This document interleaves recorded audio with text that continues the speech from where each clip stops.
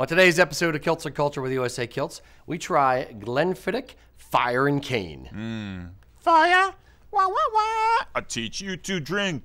Yeah. Wah, wah, wah. Welcome to Kilts and Culture. I am Rocky. This is Erik. Victorian England had a huge influence on the fashions and styles that were happening in Highland dress in Scotland. Tartan is Scotland's gift to the world, and it is your personal heritage story. Howdy, boys and girls. Welcome to Kilts and Culture. I am Rocky. This is Erik. Yep. Today, we were supposed to have Jamesy on the show. That's a weird setup. So I'm going to give you a brief explanation right up front. Essentially, my kid got COVID, and we tested him last night.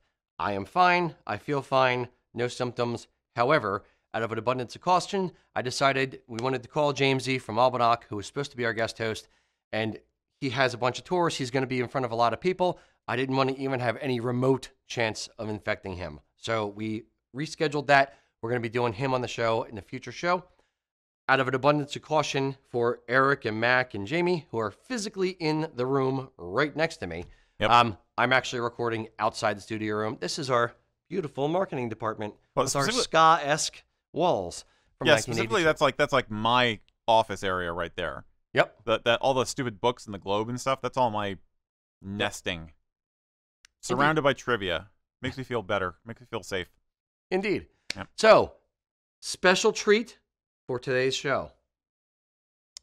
We are drinking Glenfiddich Fire and Cane. This is given to us by a friend of the show, Jonathan King. So thank you very much, Jonathan, for precautions. We actually pre-poured the whiskey this time, so Mac and Erik in there have their glasses poured already.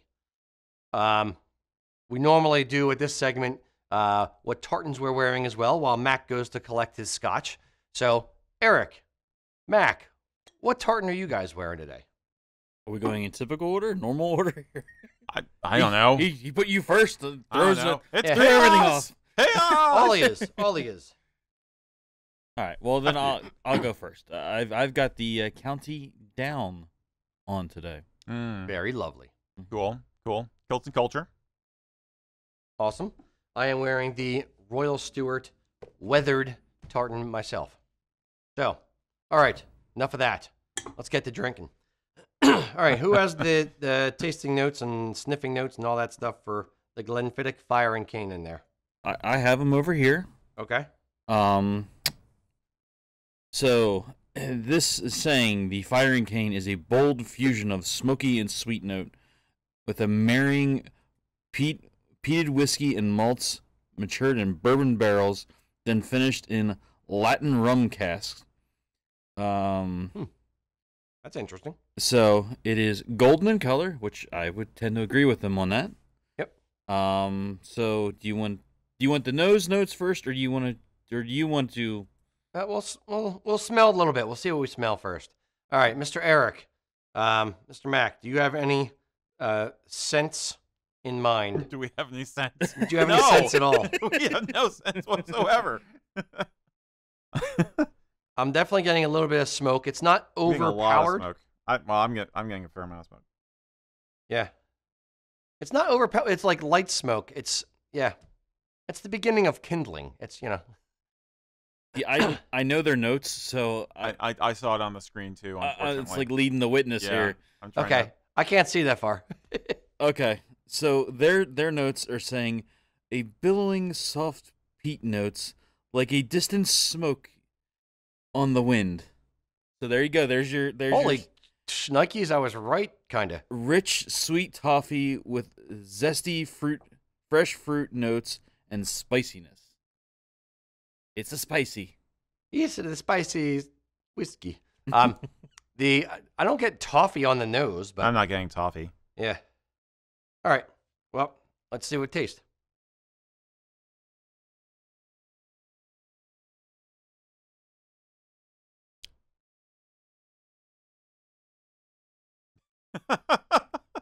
You Yep. okay? We poured a little one for Jamie as well, so she's back there. Oh yeah. Yeah.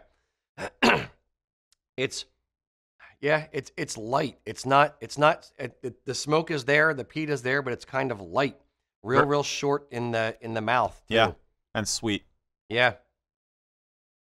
Little bit of like the seaweedy kind of taste, a little bit of iodine, just a hint.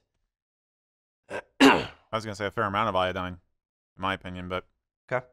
and it's funny because the smokiness is like they wouldn't like me to describe it for them because it's like when you've tried to start a campfire and your kindling doesn't take Yep. because the wood's wet and you get a billow of smoke in your face and you choke to death. That's the kind of smokiness. You know, So, would you say it tastes like a Highland peat campfire with oak notes and toffee and sharp green fruit, not red fruit, God. green fruit, sweet baked apple on soft smoke. I can really taste the kumquat. Green fruit. Now somebody out there green gonna tell us fruit? what green fruit means. Honeydew, melon, something like that. All the immature fruits. Yes. I don't get a lot of the toffee. I'm mostly getting Band-Aid, dude. Yeah. I'm tasting Band-Aid. Jamie's. I'm not alone. Jamie's nodding her head. I was like, tastes like Band-Aid to me.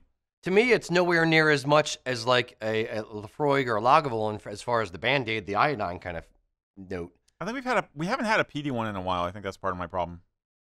You know, Fair. the peatiness and the smokiness are getting. Now are it's hitting me funny more. because I looked at some of the reviews other people were leaving on this one, and they were saying about how smoky it is. I think it's, I don't think it's like, it's not like heavy. Like I think it's lighter on Yes, the smoke. and I don't know. I think it's pretty smoky.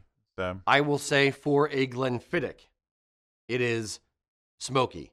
For an Isla or for something that says like we're smoky, it's not. It's a mellow smoke. It's there, Gotcha. but it's mellow. Okay. To me, mellow. who am I?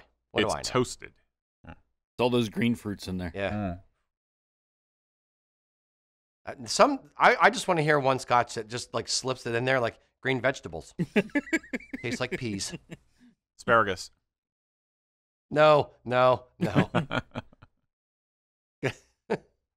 I'm Seaweed. stopping. Yes. All right. Not bad. Mac, how are you feeling about it? I think it's. I expected a little bit more, I guess, because I read some of the reviews, so I had a little bit more expectation on it, and it's just not quite as where I thought it was going to end up. Okay. So I should not read those beforehand anymore. I added a touch of water just to see if that cut down on the smoke a little bit for me. Say that would. Yeah. I don't think so. It's not really peppery. I did, but I didn't Oh, get you much did? pepper on it. No, I expected a little bit more bite behind it. Mm-hmm. Water didn't. there's a little. I get the pepperiness on the end. On the back end, I get the pepperiness. But They're saying that the finish is lingering smokiness and sweetness. no. But a lot of the other reviews I was seeing a lot of people were saying they weren't getting the sweet out of it like is being said. Yeah, I got the sweet like right on the first time I tried it, and since then I just have not been picking up on it Yeah. at all. Maybe a touch. But It's not toffee. I love toffee. It's not toffee. But maybe a touch of sweetness lingering, like you were saying. Take a sip and then just like let it sit for a sec. Swallow it and let it sit for a sec.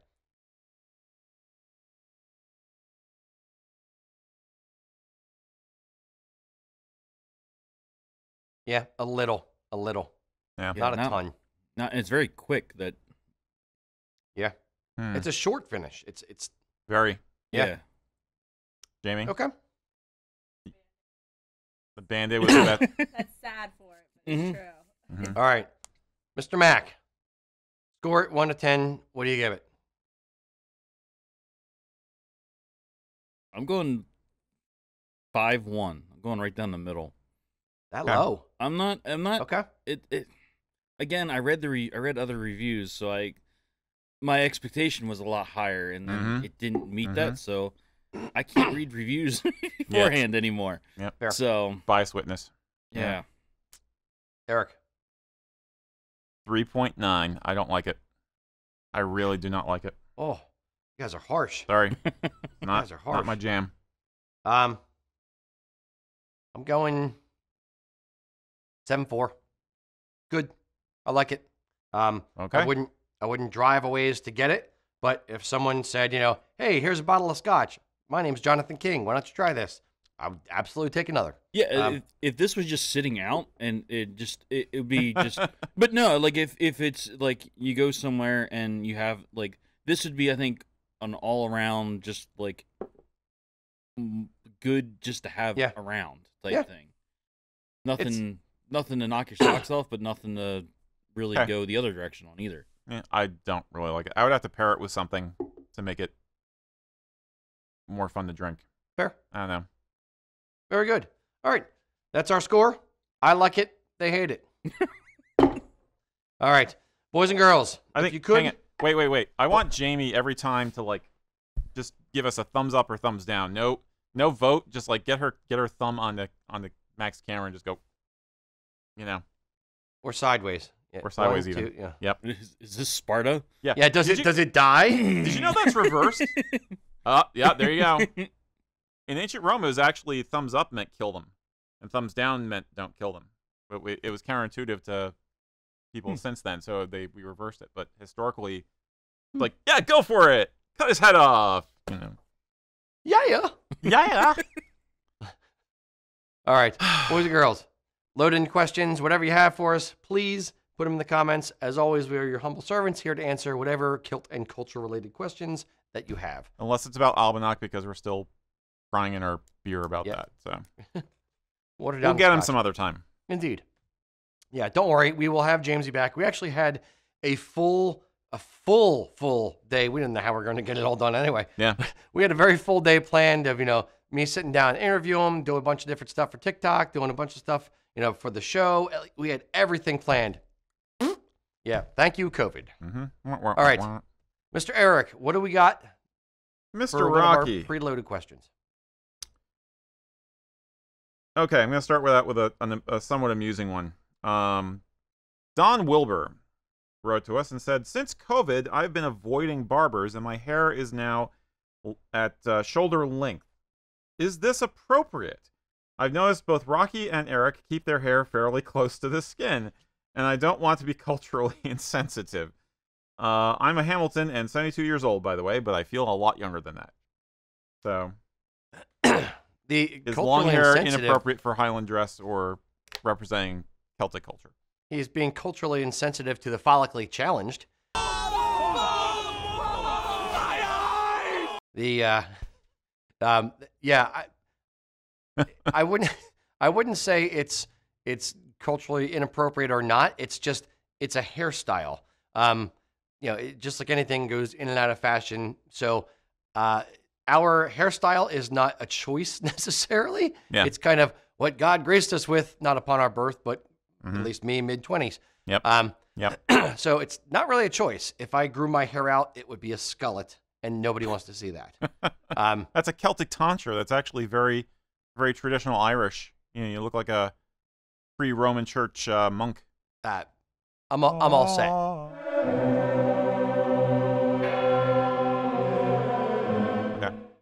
Okay. So no, it's for us. It is not a fashion thing. I'm not that fashionable. It's just it's low maintenance, frankly. Where is that? Would you, should you wear, long hair? Sure. Ian, our store manager, has long hair. He rocks it all the time. Half the time he has it, pulled back just out of his face. The other half the time he looks like, a Celtic Jesus. So it's whatever you want to do with your hair. Keep it together, Mac. Yeah, I agree. I mean, basically, we talk about how Highland dress is very traditional. It is designed to be traditional. Therefore, its trends change very slowly.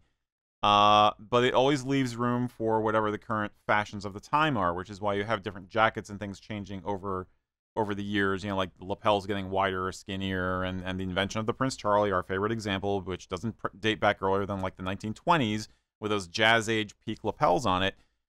Hairstyles are not affected by Highland dress. If you look at pictures of guys from the 70s, they're going to have 70s style hair, with their traditional, timeless, almost 19th century looking formal Highland dress. So long hair is fine. I would only argue that if you're trying to look more gentlemanly for a special occasion, I would consider tying it back. Be the sensitive ponytail guy. for the special occasion. Now, if you're really good at keeping it very clean and lustrous, unlike my son, then sure, maybe you could wear it long for a special occasion. But I would just say, if you want to make sure the lines are clean and crisp for when you want to look nice, I would just tie it back, do the ponytail thing. That's what Ian does. Yeah, I think. That's what I've just seen. don't do the man bun thing. Ponytail, fine. Man bun, nah. Nah. You're not a samurai. You don't need to do the T-whisk style. That's what they call it. You ever see Toshiro Mifune in the samurai movies with the tight hair and it's like a pom pom on the back? Yeah. That's called a T-whisk style. Yep. Okay. Yep. Yeah, don't do that. Don't do that. Indeed. Cheers.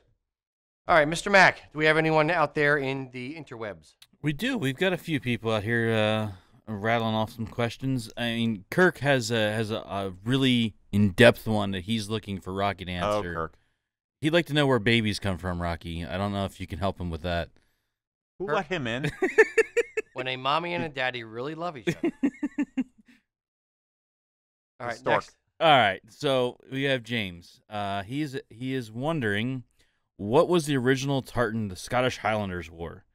It must have been used with colors from plants that was available in the area. Must have been some color variant in the Highlands with great kilts, but was wondering what tartan was used, and he's looking to get something like that for himself. We're saying Highlanders specifically. He's saying Scottish Highlanders wore, yes. No one really knows what the first tartan was, and frankly, the first tartan probably wasn't in Scotland. That said, mills and dye houses in a particular region would use, yes, you're correct, the local plants to dye the yarn, the wool, and make it into specific colors. The tartans kind of originally started out as regional things. It would be just a generic pattern. It didn't, Moses didn't come down from the mount and say, here you go, here are the clan tartans, go forth and be clannish. It kind of evolved over time. So it was a mill who used specific colors because that's what they could get locally, and then they would weave a pattern or two pattern or whatever they thought was, commercially viable to weave, and the people who lived in that area would buy from that mill, and that would be the tartan that they would have. Yeah, I think it's an interesting question from I'd say from an archaeological standpoint. I know that I don't know what the exact colors or the vegetable dyes used in the Falkirk tartan are. The Falkirk tartan, it's not really a tartan, but is the oldest example of tartan fabric. It was basically a remnant of cloth which somebody had wrapped some coins in before burying it so that the Romans wouldn't get it when they came through to do their the tax collection. So I think it's Falkirk. Am I thinking of Falkirk? I think you are. Yeah. Okay. We'll edit it later if I'm wrong. But I would say that you could take an educated guess in terms of like some of the most popular natural dyes are madder based. There's woad, and then there's nut based stuff. And I don't know how many nut trees naturally grew in the Highlands back in the day. Madder dyes were probably common, but you don't know what the trade routes brought in. I think of the Highlands as being relatively isolated and limited in terms of the vegetation you could use to create dyes with. So, but I'm imagining it'd probably be something like a rust and a blue base, maybe with some orangish red in it from madder dyes. And Mac was over here nodding his head like he knew something. Did it ring a bell with you? I was just agreeing with. Oh, you're just agreeing with me with likelihood. With some of the dye runs. You just don't know what's exactly the trade route could bring anything in. Yeah, and then it becomes a question of what you can afford if you're asking your household, wife or whoever who's doing the dyeing to make something with this. Did you have to pay for it or trade for it, or is it something that really just literally grew outside your yard? I think madder dyes for like rusts and reds and some yellows, if I'm not mistaken. I'd have to ask the wife. And then woad for the bluish green colors. But that's an educated guess. We'd have to look into it to be sure. But yeah, nobody really knows beyond educated guesses, I don't think. Because I don't. What's the Yeah, we're talking really early. Then you have to go back past like the earliest examples of extent kilts too, right? Yeah, I'm thinking the other example I had in my head aside from Falkirk would have been like the shepherd's check. Yeah. Just the black and white kind of pattern. So there's not really color in that so much as black and white. But I've seen versions of shepherd check which were again like a rust tan color and then a blue. Okay. So that might, yeah. Yeah, It's a remember, very good it question. didn't start off with the symbolism that we have in it today. It was just a pattern that people liked and bought. So, hope that helps. Mr. Mack, was that you or was that him. Eric? That was Matt. All right, Mr. Eric, what's your next one while I pour some more of this firing cage? You can have mine. Okay. All right. This is a kind of another kind of a light one in a sense, but I'm going to throw it out there because every year we get asked about whether it's on the show or in person, doing kilts and such for Halloween costumes. 'Tis the season, and I think most of you who are regular viewers will know what our standard stock opinion on that is. But this question was kind of similar, so I'm going to throw this out there. Russell Smith said, "You've mentioned Star Wars costumes with kilts and tartans in them before. Yes, we have some photos of like that. Is it tasteful to use a kilt in cosplay? If so, what are some other genres or characters that could be kilted for a convention?" It means like a science fiction convention. "I ask this with the utmost sincerity and not as mockery. What are your thoughts?" So, what does it mean if you're combining a kilt with some sort of a costume for a thing like that? Sure. The I would say, using your phrase, the utmost respect, and not wanting to have it a mockery. It depends on who you ask, just like anything. Like if you are a staunch traditionalist adhering to tradition, convention, anything outside of traditional Highland dress is mockery, almost by definition. Right. If you are coming at it from an angle of this is just a fun fashion thing, I'm not doing it for any particular heritage reason, then it's all fair game. So, and then there's a huge sliding scale in between. Are the traditionalists going to think you are mocking them? It's your how dare you do this with their sacred Highland dress? Yeah, they're going to feel like that. Are on the other end of the scale? Are they saying like you guys are too uptight and and I'm going to do what I want? Sure. Which one's right? Don't know. There is no right or wrong answer. There's your answer. For us, I would lean more one direction than the other. So I wouldn't do anything that I thought was mocking. I wouldn't do anything that I thought was tasteless with Highland dress. But I would incorporate it into my daily life, but I wouldn't necessarily incorporate it into a costume outside of like a great kilt. So when I go to Flyers games, I will wear my Flyers jersey with my Broad Street Bully tartan, see right there, copyright right there. But I'll wear or sterling orange or like a tartan that matches my Flyers jersey. A lot of sports people, sports fans do that kind of thing or enough. At the other end, I wouldn't personally try to be like a Highland samurai, type thing, but that's me. I would draw a line there. Do I think that person is doing something horrible and, they should burn in hell? No. It's what they want to do. So as long as it's not hurting somebody, fine. Is it watering it down? Is it playing at the culture? Is it making it into a caricature? You can make the argument yes. You can make the argument no. Eric? Very political answer of you. Thank you. There may or may not be pictures of me on the internet as a kilted Sith Lord.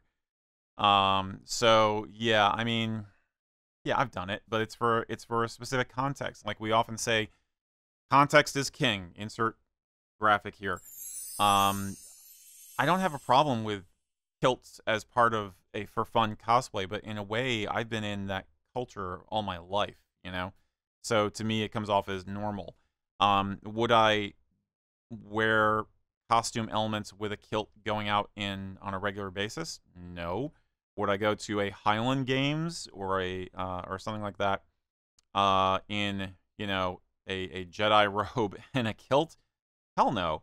I've seen some weird things at festivals, I will admit, but and there is sometimes people who like to blend Highland dress with fantasy, especially. Like I've seen elf ears on people who are otherwise in like some kind of fantasy LARPing kind of gear going around at a regular Highland games as opposed to a LARP or a costume party. And it's kind of like, come on, man. I mean, I will say they add color. It's kind of part of the landscape at this point. It's kind of like it's for fun, and it's a little bit of the spectrum of things. And I kind of almost enjoy it because it's become part of the background. But would I choose to do it? No, I don't think it's correct. And it's just like there's some days when you wear a tie and some days where you don't. There's some days where you make sure you're looking properly dressed, and there are some days where you don't worry about it. You don't wear the same thing on a date that you do going to I don't know, a wedding. Yep. The other my thing metaphors are leaving me, but the other thing I'll point out is there seems to be, and I've felt a pull on certain things years and years and years ago, and I'm going to kind of bring it around to something that's kind of starting to bubble up to the surface. And the cosplay thing kind of fits into it a little bit.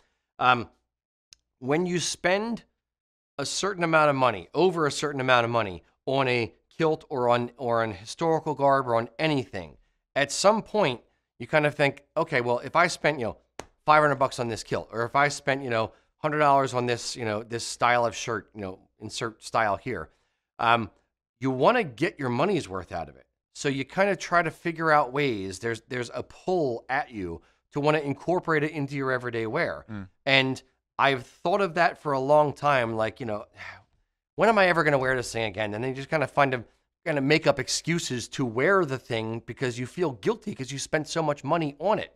And that's kind of, in my opinion, where the whole history bounding Comic-Con, like incorporating things into your daily life, is kind of coming from. Is people spending inordinate amounts of money on stuff that they think is fun or cool. They wear it to an event. They feel like they're having a good time at the event, and they figure, why stop there? Why just wear it to that event? I should wear it other places as well. And then they kind of incorporate it into their daily wear, and that's kind of where the movement of history bounding and things like that, in my mind, if I had to guess, that's where it kind of is coming from.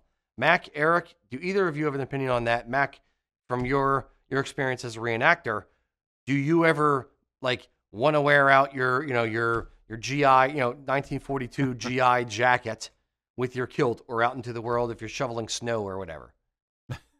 I mean, I incorporate that stuff out in different times. Like I'll wear my M43 jacket out every now and then, just to get some wear into it. Just so that way when I go to an event, there's no brand new. Yeah. I mean, there would have been stuff issued brand new, but I want to have some sort of wear to it. But a lot of the stuff, like I'm not wearing my PO8 web gear or walking around town. Right. Like certain things maybe I'll wear here and there just to break them in, to get some wear into them. Like I know guys who have worn roughouts, GI boots, mowing the lawn just to get some wear into them. So they're doing it for a reason. Not necessarily wearing it to wear it. Yeah. I'm not necessarily talking about that. Although that is a very, very interesting kind of side angle to it. I'm thinking more along the lines of, do you ever say okay, I'm going to wear this military, radar style beanie from MASH, or you're going to wear this military sweater, or these wool pants that you got for reenactment, just because it fits the day or it fits an aesthetic that you're going for, or something like that. Have you ever felt that draw, or am I nuts? Those may be two separate questions. For me, I'd say no, not really. Okay. There's not really, even the time periods I've done, like certain time periods aren't gonna look. It's gonna look odd. You don't break out your tricorn hat. Yeah, like if wearing breech, Revor breeches out somewhere. It's certain things can be integrated, like shirts and sweaters, and they can be fine and they'll blend in well, or maybe not necessarily blend in well. They'll stand out, but For me, no. If I'm gonna wear it, I'm either wearing it to an event or at an event, or Okay. I'm wearing it just to break it in more. Eric, do you have any thoughts on that? Oh yeah. I totally get where Mac's coming from with the, you're breaking in gear. It's Yeah. the same thing as like, dragging something behind your car for a day to get some, get some scuff and some dirt on it and stuff. But no, I think you guys are both forgetting about the sex. Most of the time when I've seen kilts added to cosplay, it's been a combination of either A, wanting to change it up a little bit for the heck of it, for fun, just to be different, just to go out, do a mashup, get outside the box a little bit, or it's because you're playing into the sex appeal of the kilt. So, what's better than what's better than Captain America? Captain America in a kilt, Yeah. What's better than, the stormtroopers? I don't know. I don't, it's like, but All them sexy stormtroopers. Right, exactly. But some people apparently do find that sexy. I've seen some stuff. But but you see what I mean? It's basically it's the kilt is like a talisman, and it's like if you add it to your costume, then you have the power of the kilt behind you, and you are mightier as a cosplayer. This is the quickening! And it's just fun. It's either to get more attention, or it's because you just want to change it up, or you want to make it a sexy kind of a thing, I think. And I think we're coming at it from two different angles, or coming at it from like I would view going to a Comic-Con or as the same thing as going to an event. Like it would be very similar in that aspect. So to just walk around like maybe going to Gettysburg and walking around there in full uniform would be very similar. Like that's where we would compare more as I hit the mic. Yeah, or I could see like to that example, I could see like if you're going to Gettysburg or something like that and wearing a kepi, just so that if another reenactor is there, you're flying the flag and you're like, oh hey, that's somebody who I might want to talk to. Yeah. And sometimes people will wear a tartan kilt for that purpose because they want to fly the flag so they can get the attention of people who might know what it is and have a conversation, have a connection with people. And I think that happens in the cosplay and the con scene also. It's partly that as well. But yeah, the reasons why people will add kilts to cosplay these days are myriad. But I think it originally started as, let's take the power and the confidence and the sexiness of a kilt and add it to something we already think is awesome. But again, it's a special occasion. It's the context that matters, Yep, 100%. So I don't have a problem with it. Yeah. Halloween costumes, yeah, I think keep it fantasy or keep it loosely historical. But don't go out there in your regular. Don't go wearing like your formal Highland wear, like your Prince Charlie out for Halloween. Yeah, I don't know. Yeah. If you, I would say this: if you do, expect some potential pushback. Yeah. I'm hearing some heaving from the other room. Jamie's just dying. It's fine. Okay, fine. Jamie's dying. It's fine. The show must go on. Yes. Show must go on, Jamie. Do not die on the control board, please. Oh, get the blood off the keyboard, would you? Courage, Camille. All right. She just has an asthma thing or whatever. It's not contagious. We hope. I'm safe. I'm out here. I'm fine. Right. Is this how zombies start? Right. Damn it. The Andromeda tartan. Zombie kilts. All right, I'll do one. All right. Hope that helps. Mr. Mac, what do we got next? Alrighty, so we have Matt. Hi, Matt. Let's say he's off to an event. But oh no. Uh-oh. His sporran just isn't enough. Are extra belt patches a good option? Backpacks, are they fine? What about a messenger bag or satchel that may hang against his pleats? Yeah, what kind of event? In a way, it may not matter. He didn't say, but I'm we're picturing, talking about cargo. Yeah, capacity. he could be at a festival just carrying a lot of getting stuff, Yeah. my feelings on this are that I am a very minimalist type person. I mean, my cell phone has my credit cards with it. I have, a little money clip and my car key. That is it. That is all I would carry. So that will all easily fit in my sporran. Now, if you feel the urge, the need, the burning desire to bring extra things with you, I would say try to keep it minimal. So yes, a belt pouch would be a good idea. If you need to, like if you're going out with your 2-year-old kid and need to carry a bunch of diapers and stuff, yeah, sure, wear a backpack. Form follows function. You need certain things, fine, do it. Where I think it crosses the line is too many different things. And kilts are not cargo shorts. You are not Batman with a utility belt of 27 different pouches going around you for your batarang and your kilt gun. I don't know.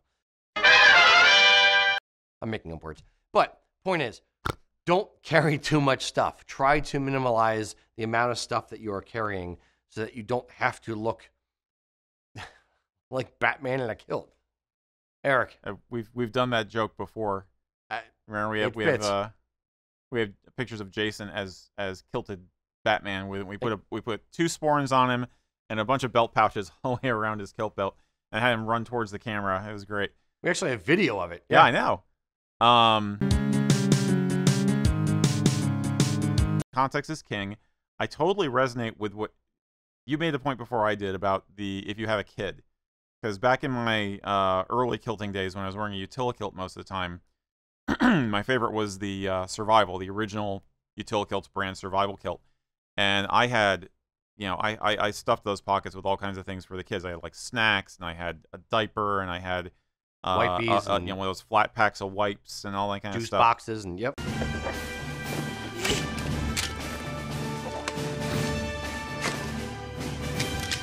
I'm ready. And no joke, it really made a lot of sense. Now, if I wanted to look nice nowadays, I would be more tactical and picky about it. I would say if you just want to grab and go, I think a shoulder bag is cool.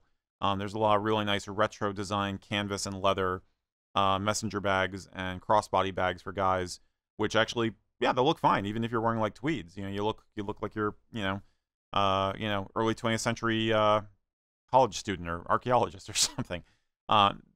Those work fine. If you're talking about a single set of things that you're worried about having, like an overlarge phone or some other kind of a device, and the belt pouches are very handy for that. I would not worry about a bag or anything bumping against the pleats of your kilt. That is against assuming it's a wool kilt. It's not. I don't think. What, you think it's gonna be a problem? I would shorten the bag so that it doesn't bump again. Like that to me is like way too low. That's like you're playing your bass guitar with the thing down here. Yeah, I also don't feel like the pressure of the bag on the pleats is gonna hurt them though. No, I don't think it's gonna hurt them. That was his question. It's gonna look dumb and get in the way. I would just shorten the bag strap up. Yeah, and if you're doing it crossbody, it's off on the side anyway. Yeah. So yeah, I would just say, I hate sports gear personally. So if you want to look good, I would just avoid something that looks like, like Adidas, Nike, bright neon colors while you're wearing your, antique your kilt tracksuit. Yeah. You're a Ned. a Ned with a kilt. Yeah. If you're wearing a nice hunting sporran, if you're wearing a nice, weathered tartan kilt, you don't want to have like a bright neon green backpack on. It kind of looks weird, in my opinion. But little vintagey looking luggage, like that. Any of that would work fine, I think. I would say this: vintage, or for lack of a better term, like military tactical black, just so it kind of blends in and you're not really paying attention to it too much. Mm-hmm. Either of those to me would be fine. And there's stuff that crosses the line, Yeah. There's a lot of olive drab military-esque tactical stuff out there which could work. Other than that, if it's cooler weather, pockets. A decent jacket, like a better bomber jacket and stuff like that, should have internal pockets and chest pockets and things. So for time immemorial, gentlemen have carried objects in their jacket pockets. Not necessarily a wallet even, back in the day. So take advantage of that if the weather permits it. Yes. I agree. Yep. Cheers. Just not a fisherman's vest or a photographer's vest. You look at what's his face from The Big Lebowski, but in a kilt. Yes, I would say this. That could even work depending on the event. If you're going out fishing, sure. If you're going to an event where you need all that stuff, sure. But that would be a last resort. I for hate me those as well. things. I know they're not like fashionable. No. So, but you'll see guys who try to make it fashionable. Like it's adventure gear. It's just like yeah, it doesn't work for me personally. yeah. No, I agree with that. Yeah. Very good. Hope that helps. All right. Was that you, Eric, or was that Mr. Mac? That was a Mac. Okay. Mr. Eric. Over to me then. All right. Okay. This is a social context question. Kelly Cooper asked us, "What are your opinions on wearing a kilt to an Oktoberfest? I'm fairly new to kilting and a little worried it may be crossing the boundary of some kind. If it helps, the tartans I have are an Irish heritage and a Cooper modern. I don't think the tartan really makes a difference in this case, but is he committing a faux pas if he wears a kilt to an Oktoberfest?" Yes, no, and kind of, and maybe. I'd vote for you. Exactly. I'm gonna flip it. If you saw somebody, you were at a Celtic festival, everyone is in kilts, hanging out, cheering for Albanac on stage. Love you, Jamesy. Would it look weird for a dude with lederhosen to walk in front of the crowd? Yeah, kinda. But you'd think that either, depending on how much beer you had, either he got lost on his way to Oktoberfest, or he's just celebrating and having fun and doing his thing. Mm-hmm. And you see him as an individual. I would, then reverse it and say, okay, fine. So if and keep in mind, I've worn a kilt to Oktoberfest.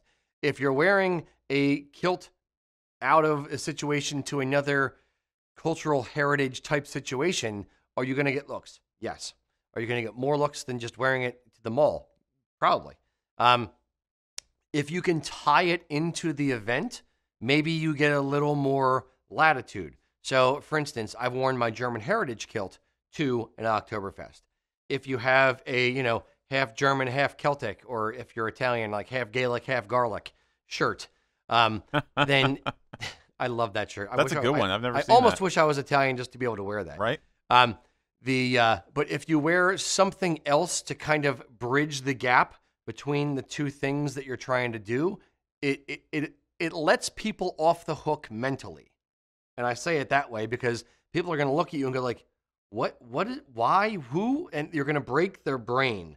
But if you wear a half German, half Irish or whatever shirt, or half German, half Scottish shirt at an Oktoberfest, and you're in a kilt, then they're going to go, oh, okay, he's trying to do both. And they're going to understand.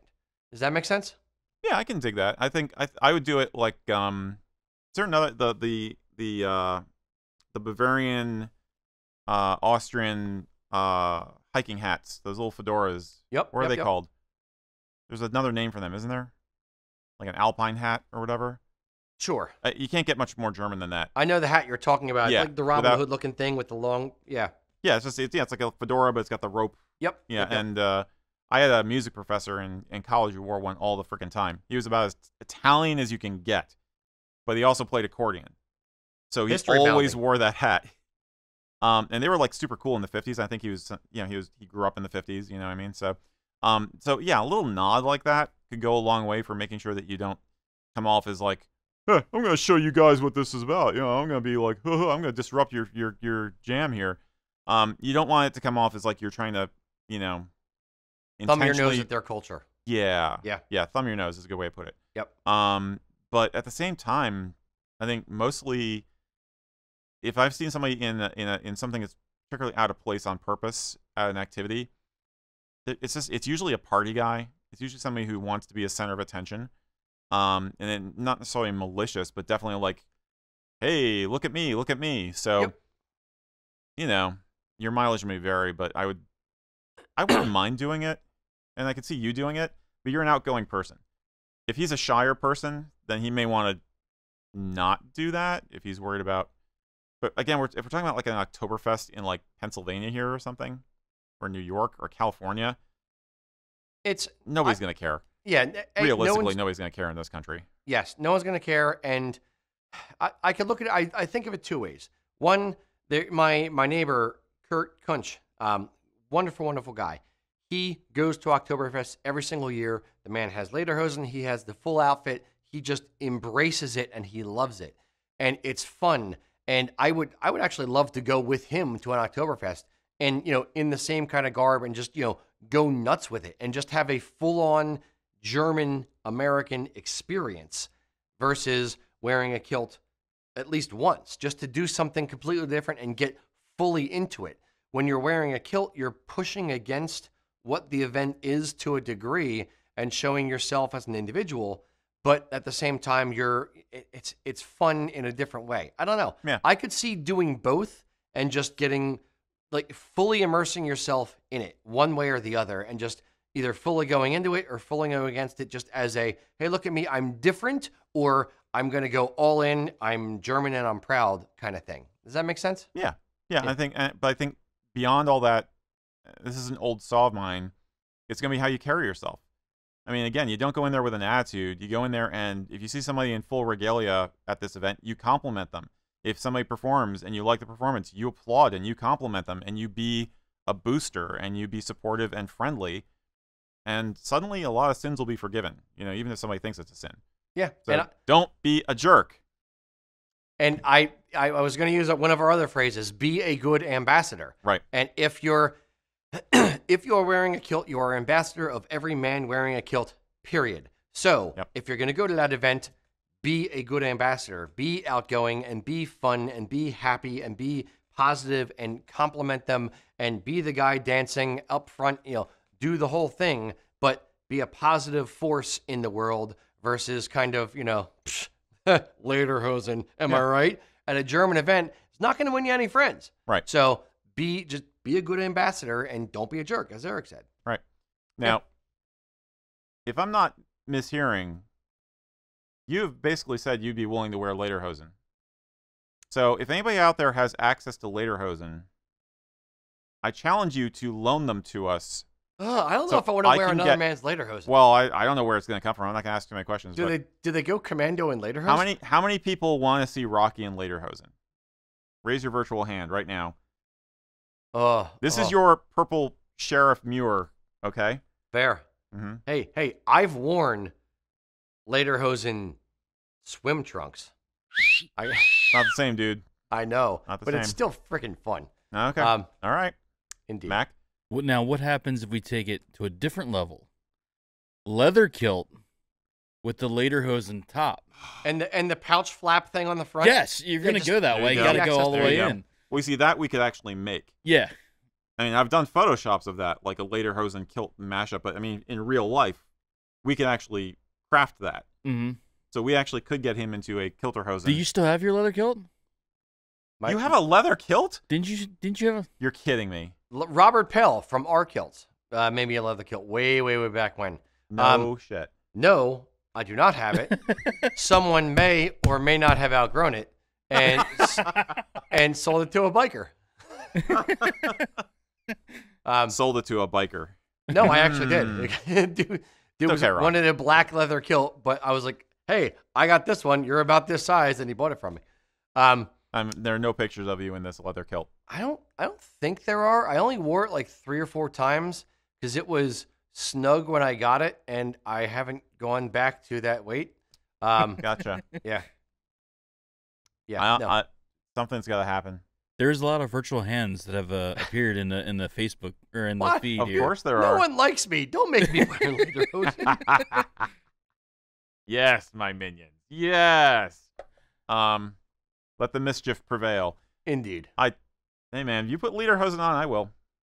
I think Jim Diener, our close friend, has a pair of lederhosen. There's a store up right. in Ole. It's about 45 minutes or an hour from us.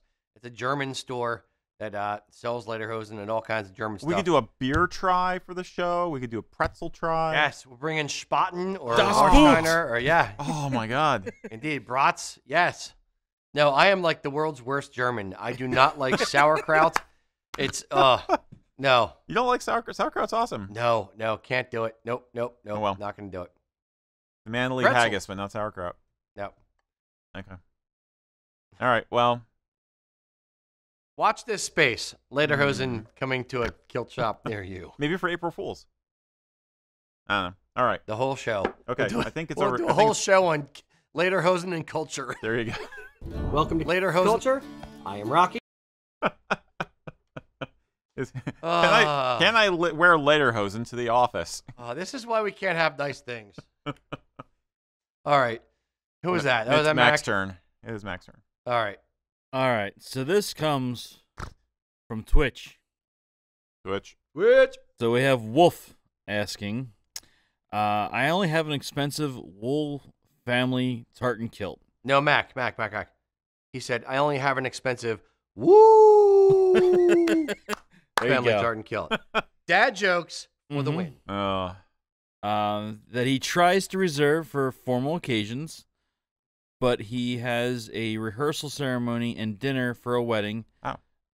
He is part of the bride and groom, and he's been okayed by the bride and groom to wear the kilt.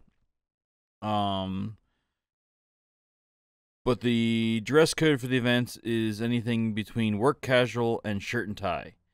Is wearing this kilt to rehearsal ceremony and dinner only for overkill, or should he gear it back to just one or the other?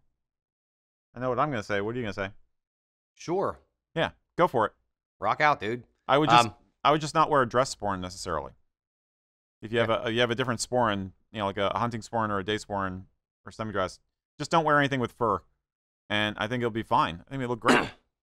And you're showing, by dressing up in something that you love and that you look good in, you are showing respect for your host. You're not trying to show anybody up. You're not trying to steal attention in this case, I don't think. You're showing that you're there to be festive. So I think I would actually take it a half step further as recon. If he's wearing it to the dinner beforehand, then he could wear the kilt a little bit more casual and kind of gauge the bride and groom's reaction to make sure that they don't look at him like, oh, God, why did you wear that? He's taking my attention. If they have those kind of eye-rolling moments or, okay, it's fine, John. Thanks for wearing your kilt, John. Then maybe you don't wear it to the wedding. But if they're like, dude, that's awesome, you're wearing a kilt. Great, then wear it to the wedding too. And you don't have to dress the exact same way. That's the beauty of the kilt. It's very, very versatile. Yeah. You can wear a polo shirt with your kilt and a pair of, nice pair of shoes, get your kilt hose and flashes. Wear it to the rehearsal dinner. Then if they react kindly, they like it, everyone's excited about it, wonderful. Then maybe wear a semi-dress or a dress sporran, wear your tweed jacket and vest, or wear an argyle jacket and vest to the wedding itself. And they're half expecting you to, and it's just part of the thing that is their celebration. Yeah, totally. I think you're fine. I think it does you credit that you're trying to be sensitive about this and you're trying to be polite and cautious. That is very gentlemanly. But I think you're actually going to have a lot of fun if you do this. And I think the former of your statements about if they do the eye roll thing, that's highly, highly unlikely. More likely people are going to be like, oh, I love the kilt. Are you going to wear that tomorrow? Cool. Now, you might be a little concerned. If you only have worn the kilt for formal occasions, maybe you're a little concerned you don't have the accessories for dressing down. Shirt, tie, sweater vest, good to go. Yeah. You don't need to do much different, honestly. And it also gives you a chance in an informal setting like the rehearsal dinner when the bride and groom are going to be walking around, they're going to be schmoozing with everybody and talking and celebrating a little bit. You have a chance to say to them oh, I was a little bit nervous about wearing my kilt. And if they say if you're giving them a chance to kind of politely say how they feel about it in a more casual setting than the day of showing up and risking it. Some people will have the opinion of, consequences be damned. I will wear what I want to wear. I don't care if they like it or don't like it. Don't care. You invite me, I'm going to wear the kilt because I want to wear the kilt. Your opinion doesn't matter. Other people will want to be a little bit more nuanced or want to have, that, I don't want to say permission, but that, acceptance at least before they wear it to the event. So if you are the type of person who wants more approval or tacit approval, or at least, the nod of, yeah, it looks fine, then maybe, yes, wear it to the rehearsal as well as the thing itself. Yeah. Indeed. There's no greater tact than dress, to quote the Pelham's maxims. I'll have Jamie insert the appropriate one here. There. All right. I think it's my turn now. Sure. Okay. Erik, why don't you talk? Hey. So, yeah, Mr. Rager, if just one more thing. Just one more question. One more question. DMC Bigfoot wrote saying, I was born a Henderson. My biological father was a Henderson, and my mother was a Campbell. However, both of them gave me up for adoption at the age of 3. Okay. My mother passed on before I knew I was adopted. My adoptive dad is a Cunningham. I'm kind of torn as to what to wear. Okay. Okay, so he's a dynamic family situation. Your family is who you want your family to be, to some degree. If you never knew your mom, you never knew your dad, even though they are blood related, if you feel a pull, for lack of a better term, or a hole that you want to, you want that in your life as well, I would not say, don't wear Henderson or don't wear Campbell. However, Erik, what did you say the adoptive father was? Adoptive father is Cunningham. Cunningham. So if your adopted father is a Cunningham, in my mind, he's the one who raised you. He's the one who didn't. I'm going to sound harsh. He wasn't stuck with you as a parent. You weren't his. He chose you. He brought you into his life. He brought you into his family. So if it were me, that is probably the one that I would feel the closest affinity to. If you're thinking about, what tartan to wear, and you're actually, you're thinking thoughtfully about it. It's not just I'll pick that one. It's you want it to mean something. What I would say is this. I would actually go to your go to your father, your adopted father, and explain to him where you're at with it and say, look, I know I'm a Henderson through blood. I know I'm Campbell through blood, but you, sir, are the one who adopted me. You are the one that raised me. You are the one that taught me to be the man that I am. And I would love if I would wear the Cunningham tartan to honor you and your family and this family that we have together, and explain to him what it means to him or what it means to you. And to some degree, ask his permission to bring him into the decision, because that simple discussion will mean more to him as your father than anything else you could pick. So that's what I would say. Good night, folks. Erik, do you have any thoughts? I can't improve on what you said. Not that I'm trying to. No, I think that's bottom line is, I don't know if it's oversharing or not, but I'm in a pagan community, okay? And we have a lot of people who come to our community on a spiritual path where they have been burnt, where they've been hurt, or have been at least unfulfilled, to put it very mildly, by their past, by their family, and they have a rift. And part of what they're doing when they come to us is looking for that, new direction, that family by choice as opposed to family by blood. Yeah, family by intention. And that's kind of a new path forward. And so the way the story is being described here, in a sense, it doesn't ring unfamiliar to me. I'm familiar with that paradigm. It's complicated.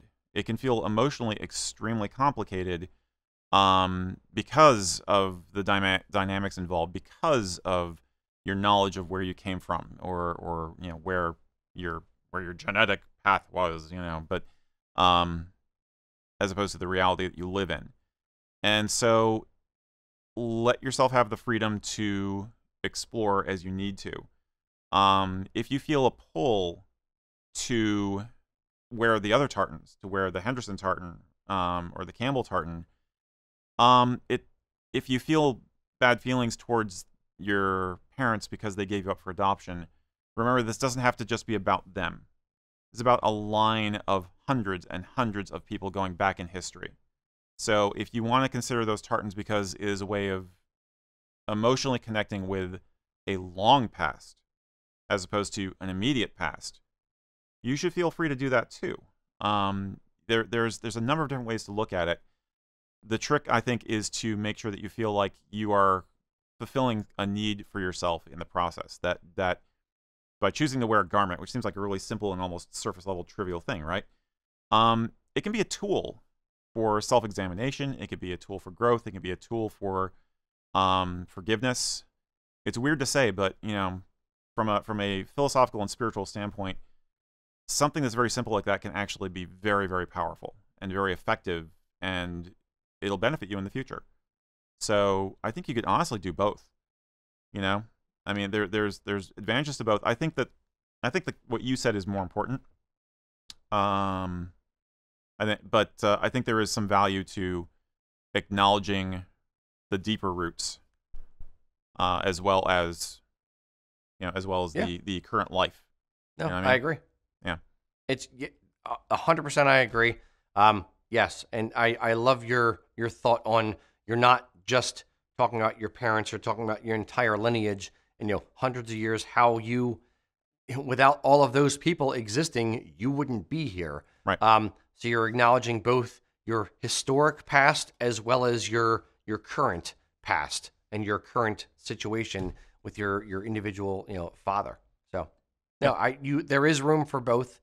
But that open, honest, like heart stringy type discussion,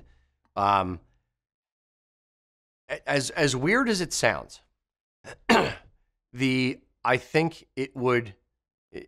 The reason I would push you to do it and have that discussion is because in a weird way you're giving him a gift. Period. You're giving him acknowledgement of the job that he's done, the sacrifices he's made, who he is as your father. You're acknowledging that in a world where those types of things go unacknowledged for most men or most women. Mm-hmm. So it's a way to connect with him on a completely different level and give him a gift, an emotional gift that he is going to take with him to the grave. Hopefully he doesn't die soon. Yeah. But he will carry with him the rest of his life. It's a better way of saying it. Yeah. No, I think there's I guess that there's opportunities here. Yeah. Don't feel nervous about it, and don't get down on yourself about any of it. Yeah. Be confident And with the whatever big- choice you make. And the bigger picture is don't wait until somebody is dying or dead to tell them how you feel about them. Right. While they are here, while they are in front of you, while you can hug them and kiss them, tell them now that you love them and what they mean to you, because that means more, and you will never regret doing that, but you will regret not doing it. Mm-hmm. That's all I have to say about that. All right, Mr. Mack, we are Well, at the halfway point. Yes, of say the while show. everyone grabs some tissues and recollects themselves here, I think it's time for the ambassador. Very good. Bruce Dull lives happily with his wife Harriet outside of Baltimore, Maryland. Bruce is roughly 3/4 German, but he says he prefers the kilt over lederhosen, scotch over warm beer, and the melody of bagpipes echoing in the hills over the oompa music of a stuffy beer hall. Though Irvine is his primary clan, Bruce is also active with Clan McBean, Clan MacDonald, Clan Hay, and Clan Keith, all names that appear in his family line. Bruce got into all this stuff at an early age. His mother started researching their Scottish heritage back in the early 1970s. As a kid, Bruce remembers attending the Fairhill Colonial Highland Games in Maryland, and he showed an interest back then in the kilt very early, and he started saving money for his own. But Mom beat him to the punch and got him one for Christmas one year. You can't tell where you're going unless you know where you've been. My Scottish heritage and generations of forefathers guide my way. I know my ancestors are watching what I do with the name. I carry my family name forward, and being a Scot, well, you can't be prouder. My heritage is who I am. Bruce's kilt collection is up to 5 now, including the U.S. Navy tartan. Following family tradition, he joined the Navy in 1978 and served until 1995. He was on active duty during Desert Storm. After the Navy, Bruce found a career in law enforcement. He's retired now. His last job was working as an investigator for the Maryland Governor's Office of Crime Control and Prevention. So, Bruce has done a lot with his time, including Civil War reenactment and 40 years in scouting. But his greatest passion was the result of his service in the Navy. You see, Bruce is the founder and current commander of Post 1814 of the Scottish American Military Society. That means he's usually on the run, organizing events like dinners, banquets, parades, color guard evolutions, and educational seminars. Now, in case you don't know, the SAMS is a 501c19 veteran service organization. SAMS basically tries to be welcoming to anyone who's interested, regardless of where, when, or how they served. They set up at Celtic festivals where they meet, greet, and listen to the stories of veterans. Post 1814 is all about supporting and honoring vets through programs like Wreaths Across America, Quilts of Valor, and the President's Volunteer Service Award, so I don't blame Bruce for saying there's nothing you can't love about that. The SAM's mission also includes educating the public regarding Scottish and American military history, culture, and traditions. The goal basically being to help Americans understand the contribution of Celtic peoples to the country. Sounds good to me. Now, if you are curious about SAMs yourself, we do have some links down in the description, and we'll be doing another video on them in the very near future. In the meantime, if you want to meet Bruce, you'll find him at the Central Maryland Celtic Festival, the St. Andrews Society of Baltimore, or the Maryland Irish Festival. And as usual, you can say hi to him on the Kilts and Culture Facebook group. And that is Bruce. In a very, very tiny nutshell, because actually he gave me a huge amount of information, which I could not squeeze into what we normally do for an ambassador segment. Very dedicated man, very involved and very passionate about his community, supporting veterans, and really anything that he's involved in. I wish I could have done more with him, but I'm definitely gonna write him and encourage him to use all the notes he sent me to make an article for himself because his story is pretty cool. And yes, we will be doing another video on the SAMS in the near future. I'm hoping to get it out around Veterans Day. It seems like a really awesome organization. And Bruce will tell you all about it. If you want to ping him on the Kilts and Culture Facebook group, he will give you all the information you'd ever want, and then some, by his own admission, about how to get involved in it. So, Nice.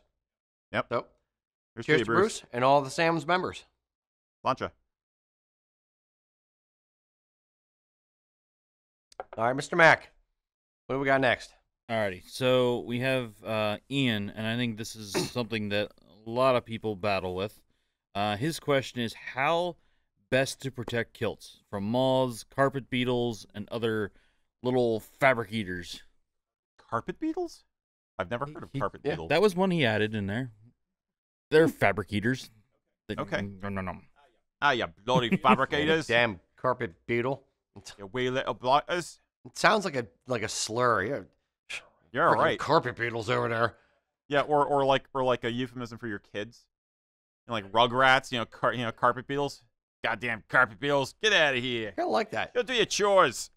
The couple different ways. One, I hang, lavender or cedar chips in with the kilts in the closet. You can hang them in cedar closets. You can fold your kilt or roll it up and put it in a cedar chest. I would say make sure you're dry cleaning the kilt before you put it away. Don't wear your kilt and then let it dry and then hang it up and then dry clean it before the next event. Wear it, sweating it, go out, party like a rock star, and then dry clean it, then put it away. Erik, any other thoughts? No, I think that's it. Dry ventilation as much as possible. Do not keep your kilts stuffed in the back of the closet. Like if you're like one of the people who we were talking to earlier, and you only wear the kilt for special occasions, don't just leave it in the back of the closet until that special occasion comes. Get it out into the light, get it out into the air. for a period of time to ventilate it.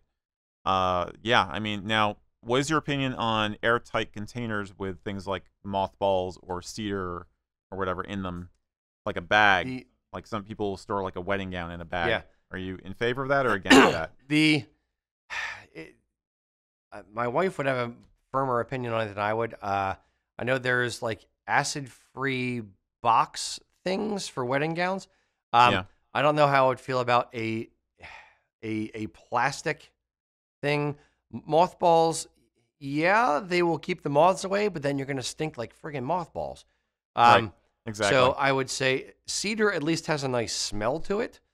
So a cedar trunk or a trunk lined with cedar, or put a bunch of cedar chips in bags in the trunk with the stuff. Maybe if you're not going to wear your kilt, you're not going to wear a kilt, shame on you. But if you're not going to wear your kilt that often, and you want to put it in like one of those like the bags where you suck all the air out with a vacuum, with like vacuum sealed bags. Oh yeah, vacuum seal. Maybe yeah. something like that. If you're concerned that you've found moth larvae on a wool garment in your closet, then I would say either take your kilt to the dry cleaners, or B, take your kilts and put them in a freezer and deep freeze them for a few days. Right. That tends to kill the larvae as well. Yep. That's how I was going to make that point. Yeah, basically, because that's a pretty much a lock. You know, we've unfortunately, some of my wife's hobbies with fiber arts of various kinds. We've had some adventures with wool moths, and there have been times when our chest freezer has been stuffed with skeins of yarn and garments and medieval clothing that was half made and all kinds of stuff like that. So it works. It's kind of an after-action thing, and you don't want to get to the point where you have to worry like that, have to do that. But yeah, other than that, I think the lavender and the cedar, as we always say, make sure the cedar is fresh. If it's too smooth or it's old, it's not going to off-gas. So you may want to change it out or sand it so that you still get the fumes coming off of it the way you're supposed to. But honestly, wear the kilt. Use the kilt. If it's out on a regular basis, your chances of having a problem are much less likely. And I do think that tartan wool is a little less likely to have issues than, say, an Irish jumper. You know, you still have a lot of linen and you have a lot of air in the weave. It's a loose weave yarn, loose weave yarn. You know what I mean? Yeah. Those garments tend to get hit first. So keep an eye on all of your wool, because there are other garments in your closet which might be the canary in the coal mine before your kilt gets damaged. Hopefully. Yeah. Now I want to see, the meme of the guy like this and there's a butterfly going off or whatever? Yeah. Now I want to see, like, is this Adventures with Wool Yarn or with Wool Moths? Sounds like a British cartoon. Sure. Adventures with Wool Moths. Or Japanimation. Like Teletubbies. Yeah, exactly. All right. Was that you or Mac? That was a Mac. All right. So, Mr. Erik, next question. All right. Pretty please. McDo Hicks asked, what are your views on wearing the filamour instead of a regular kilt? I've been wearing a filamour for 7 years, and I really don't like wearing a regular kilt anymore. He's a true believer. He's found the hidden path. Yeah. Okay, so filamour versus filabeg. Filamour is the Gaelic or the Gallic for the great kilt or the great plaid. Basically the big blankety thing you wrap yourself up in around the shoulders. There's more of it. Filabeg or the little kilt or the half kilt is essentially evolved into what we wear today, which is a tailored garment. So what are the thoughts on wearing the great kilt every day versus the half kilt or regular tailored kilt every day? I'm torn on it. It's weird. We've back to the history bounding or the costumey incorporated into life discussion, or the evolution of clothing discussion, or the evolution of individualism type discussion. A great kilt can be worn as everyday clothing to varying degrees of success. There are people like the band Kinfolk from North Carolina, I think they are, or South Carolina, or Jonathan Kennedy, who's a guy in our Facebook group. They wear the great kilt as part of contemporary clothing. They'll wear like a t-shirt or a button-down shirt or a sweater or something with a great kilt, and they will make it work. So they'll kind of mix historical-looking garb with, with contemporary garb, with, clothing of today, and they kind of make it work. So but again, to varying degrees of success. I've seen guys wearing a great kilt, and it just looks like a dog's dinner, when they try to wear sneakers with it and, the tank top. So it can be done. Would I do it? No, I'm not a big fan of the great kilt from an aspect of it takes more effort to get dressed, frankly speaking. I am a very low key, low energy, well, as far as dress kind of guy where I don't put a ton of effort into it, but I want to look reasonably well put together and smart looking, where that would take more effort, more time, more thought into an outfit for me. Erik, what are your thoughts? Yeah, I mean, I don't have a problem with it. I think it's fine. It's kind of cool that we live at a time where you have the option. It's pretty badass. And I've seen a lot of pictures now because it's become more and more popular, of guys doing it. Like we have one fellow who works in a warehouse, and he sent us some pictures of him, working on the floor, wearing a great kilt. And I've seen guys, the people you mentioned are performers, so it kind of works if you're a performer because it's like it's almost costumey.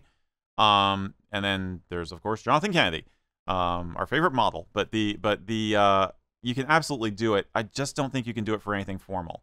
I think that as soon as you try to add, and we've said this before, as soon as you try to add something that's angular like formal wear is, it just looks awkward. I would not try to pair it with a suit fitted type jacket. So an argyle, a tweed jacket, for the most part, a Prince Charlie, anything like that. I really don't think a great kilt looks good with those garments because it's the floofy combined with the angular of a tailored thing. It doesn't work. In my opinion, I really dislike it. But now for casual or even date night level, like if you're gonna just rock it with a wool jumper or with a t-shirt and necklace, or like you said, like a dress shirt, but an open dress shirt, no tie, maybe a vest you could get away with. So anything that's like casual cool, I think you're fine. But if you're going to a wedding or you have to present an award at your college, I don't. You like that one, Jamie? I don't think it's a good option. Yeah, I would use the words. I wouldn't say necessarily angular. I would say clean lines. Yeah, sharp, clean lines of a tailored garment, right, mixed with the floofy. I do like floofy. The mix with the floofy, puffy kind of great kilt that's kind of free flowing, and then very sharp lines. Right. Yeah, I agree. Yeah, I think that's basically it. So go for it. Just Indeed. Not every occasion. Try it and see if you like it. And I would also, sorry, he's already trying it and liking it. So yeah, then sure. Yeah, 7 years is pretty cool. That's about as long as it's been a thing. He's like right at the ground floor. You know what I mean? Yep. Because I think of most people who've gotten into wearing a Fillmore on a regular basis, it's more like 4 or 5 years at the most. So 7, it's like, wow, he's an early adopter. So yeah, right on. He found what he loves and he's going for it. So yeah, man. Cheers to you. Yep. Mr. Mack. All right, so we have Mike asking, what is our opinion on custom 3D printed accessories with a kilt, such as kilt pins, skin doos, etc. for casual wear? So he did make the note of casual wear in this. He's just gotten into kilts and is learning the bagpipes as well. So cool. Sure. Wait, 3D printed bagpipes? No, he's saying 3D printed, just the accessories. 3D printed kilt pin, I could absolutely see. And you can either paint it or use enameling to kind of highlight certain things. It depends on what material, what the plastic looks like when it is printed. Does it look gray and matte and dull, or does it look, can you paint it and, can you give it a black metallic kind of look or a shiny chromish kind of look? So I would say just printing, I would have to continue and do more things with. Yeah. The one thing, here's a random thought. The one thing that bothers me about 3D printing is when somebody does a 3D printing of a thing and then leaves it printed without like sanding it. Oh, if you have like the lines that you can see or little ridges in the thing that is 3D printed, take some 220 grit sandpaper, just give it a light brush down the side, make it all blend together. It's going to make a world of difference. Please, for the love of God, 3D printers, do a better job. I don't know why I'm attacking 3D printers, but yeah. Hey, my son's a 3D printer. What the heck are you saying? Nice. How dare he? Well, it's in school. It's a class in school, actually. No, my kid's gonna have that class as well. Yeah. But I would say, kilt pins, 100%. Maybe an embellishment for a sporran, sure, have at it. A buckle, good luck. Probably won't work. I would be concerned that it would not, anything that's structural, like the buckle, I would be concerned that it wouldn't hold over time or it would kind of snap because ultimately it is plastic. A cap badge would be fine. A plaid brooch, maybe, but you'd have to get like a big honking pin to glue onto the back of it. Kilt pin, yes, sure, that'd be great. Erik, thoughts? Same. Basically, I would say be careful about whatever metal pieces you're going to attach the plastic to as your substrate. I mean, any of the things we talked about, you got to have some kind of a mechanical attachment, a pin in most cases. So make sure you have a good quality piece for that. But it sounds like it could be a lot of fun. And if you want to do something as a light touch, or again, getting back to the cosplay thing that we sometimes talk about, if you're trying to do something that's on theme for a special occasion, that could be a blast. But it's not going to stand up to a lot of abuse. You want to make sure that however it's attached to your garment, it's attached well. I guess. What he was saying, and I think I read in some of the other comments, he was using magnets as the backing for a pin. Yeah, for the pins. There's rare a earth lot magnets. a lot of people are doing that now. Yeah. He did correct me. He did print the pipes. So that's awesome. That's awesome if they work. Yeah. Now, so a couple other people saying about using the 3D printing to help make a resin for casting. For then you can go that way with it. Use it in a different direction. Good point. Good point, guys. Yep. No, 3D printing, I would say mark my words, but it's already been marked, and I've been saying it for a long time. 3D printing is changing the casting process, is changing specific industries. It's disrupting the hell out of things. Things that used to take much longer and much more of an investment are shortcutted 1,000-fold by being able to do a three-dimensional model and 3D print an object. Frankly speaking, that's how several kilt pins from some of our manufacturers make theirs, as they make 3D printed molds of stuff. And that is why I kind of went on my little tear about sanding the stuff lightly, because I've gotten kilt pins where they've 3D printed the mold, and then it goes over to the master, and then when they cast the thing in the production mold, you still see the little tiny ridges of where the 3D printer went back and forth. And it's like, guys, just take 5 minutes and sand it lightly, and all that goes away and it looks perfect, versus this kind of like weird linear texture to the side of the thing. Yep. Yeah. No, there's amazing things you can do with resin these days. Casting, home casting stuff. It's amazing. So yeah, have fun with it. Why not? Yeah, absolutely. My brain went to like if you did like a Rob Roy style sporran, and you could like 3D print some cool toggles for the ties, like little gargoyle heads or something. That'd be awesome. Gargoyle heads, specifically gargoyle heads. Because why not? You know why I said that? Because of Jillian's the key fob she has on her chatelaine. She actually made a little gargoyle face. The back is her key fob for getting into the building, but the front is a clay gargoyle face that she made. Nice. It just has it hanging there on her chatelaine. It's very cute.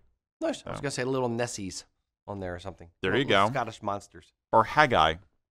Yes, indeed. Wild Haggai. Wild Haggai. Yes. Yeah. All right. Cheers. Hope that helps. Kind of. Go for it. Send us pictures. Yes. If you like how something turns out, by all means, send us a picture. Yeah. And share it in the group. Go to Facebook. Go to the Kilts and Culture Facebook group and share the photos of all the stuff you're creating. Yep. Indeed. Yep. All right. Pure That love. was Mac, Mr. Erik. All right. This is a deep one. I think we're recovered from the last emotional question. You can handle this though. Wayne McCauley asked us, does Rocky drink Folgers, or does he actually drink a nice quality coffee? What must he think of me? My God. He must think I'm like 6'8" and in the army or something. Who the hell Or would those drink wacky Folgers? Tennesseans? That swill. No one that I know, or at least would respect, Kirk Kinnaman, would drink Folgers. The coffee that we get at the shop is the Green Mountain coffee, whatever the Keurig stuff is. I did, believe it or not, I've done a lot of research on the best Keurig type coffees. I know coffee aficionados, baristas are gonna come at me, bro. About it's not as good as this kind of blah, blah, blah. Don't care. I'm in an office. I want to make 1 cup of coffee and go back to my office. So my favorite was the Kenya AA. And if Keurig or Green Mountain Coffee see this, how dare you discontinue the highest rated and my favorite coffee? We had to settle for Colombian, and then what are the other two, Mac? Nantucket and Vermont. Vermont. Yeah. Yeah. They're good. A good mid roast, good medium roast. It's a good pick me up in the morning. Not too light, not too dark. It's got a good smooth, chocolatey, good mouthfeel, good flavor. They all taste the same. Pretty much. Now I'll throw out a challenge now to Kirk and Wayne. That if you really think you know instant coffees, have you ever drunk brew? BRU. You ever heard of it? No, I have never heard of brew. That's Indian. It is an Indian instant coffee made with chicory. Okay. It is very strong, very intense. It's meant to be made with, in a lot of cases, all milk, no water, and a lot of sugar. Because I'm all. you got my attention right there. Dude, if you like sugar, you gotta get into Indian cuisine because it is the bomb for desserts and stuff. But try brew sometime. You'll put a spring in your step. I was gonna go my mom's favorite, which I now that this is going back to like mid '80s, and now that I'm of age to drink coffee, and it's not gonna stunt my growth. And drink coffee, I don't know what in the hell the woman was thinking, and I love my mother dearly, but boiled water and Sanka, the old instant, just like 2 teaspoons of the coffee crystal things, and put that in there. I'm like, why? Why? That's like Folgers, isn't it? I don't know. It's like different Schlitz brand, beer. right? What is the point? It's horrible. It might wake you up, but my God, you got to choke it down. Yeah. No, if I'm going to drink beer, if I'm going to drink coffee, I don't care if it costs a little bit more. I'd rather enjoy the stuff I'm drinking than like want to vomit on every sip. Insert clip from Pulp Fiction here. God damn, Jimmy. This some serious gourmet shit. Me and Vincent would have been satisfied with some freeze-dried Taster's Choice, right? Indeed. Damn. Okay. So, yes. Not a serious question. I just picture Folgers in that foil brick. Yeah. That's all I picture when I think of Folgers. The foil brick. Vacuum packed brick. Yep. Those are fun, though. Mm-hmm. You ever feel like you just like build something out of them and you just like stack them up like. It's great working in the grocery store. You could do that. Yeah. See, now, if I was, a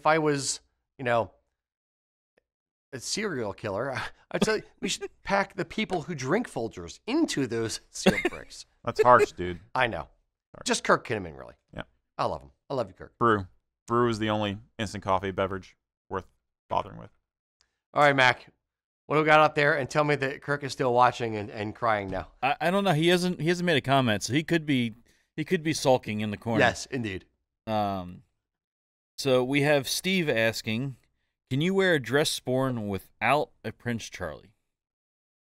Yeah, you have to go topless though. Just a bow tie. Yeah. The Mac Chippendale. Can you wear a Prince Charlie or a dress sporran without a bow tie? Can you wear a dress sporran without a Prince Charlie?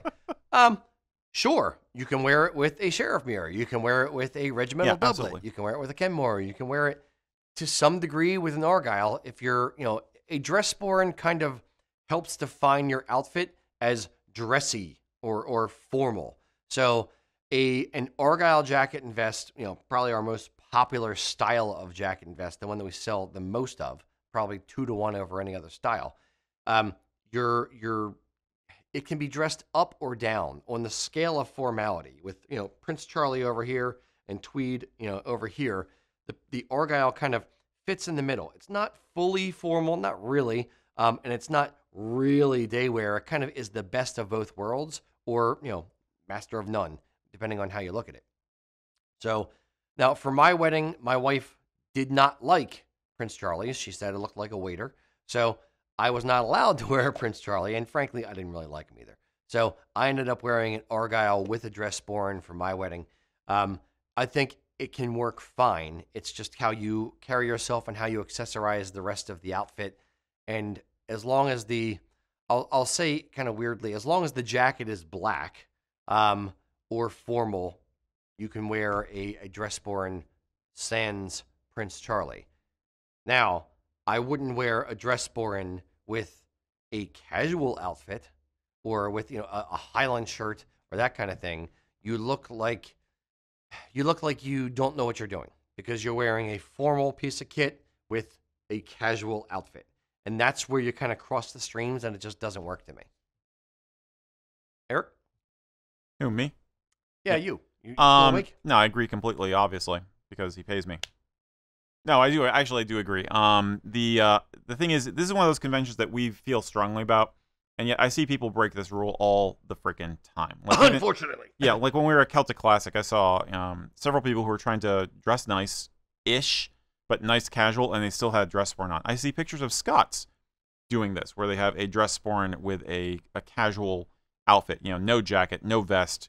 Insert dress shirt. Tartan Army photo here. Kinda, yeah. So it's I don't know. Maybe we're sticks in the mud or something like that. But it just my sense is that it's not a good look. So would you say, as far as like a button-down shirt would be the lowest you would go with that, or would you With a say dress sporran? with a dress sporran?